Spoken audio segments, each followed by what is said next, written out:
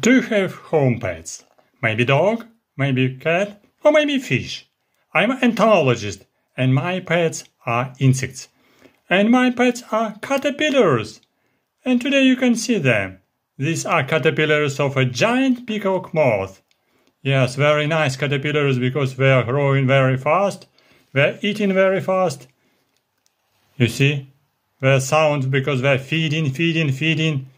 And all this from that walnut became that one. They're already size of about 8 centimeters or 9 centimeters. And they will be becoming very nice moth with nice eyes on wings. And this is natural protected species in Red Book of Ukraine. And I'm breeding them in laboratory at home. And I will release them to the nature to be free.